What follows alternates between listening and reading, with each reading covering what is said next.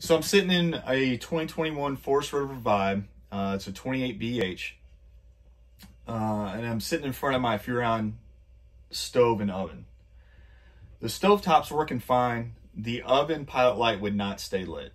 I watched all the videos that are out there on how to light this thing. It's crazy you have to watch a video on how to light an oven, but I watched all the different ideas everybody had on trying to get this thing lit.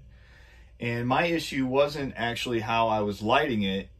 It was actually the installation of the oven itself, or when it was made by the manufacturer.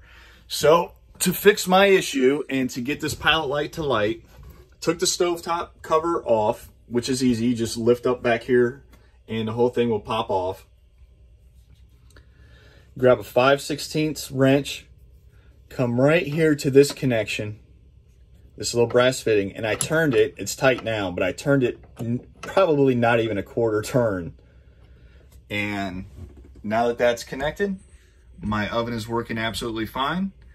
All I gotta do is turn it to the pilot light and click it one time, let go, and my pilot light is staying on now, and my oven's working fine.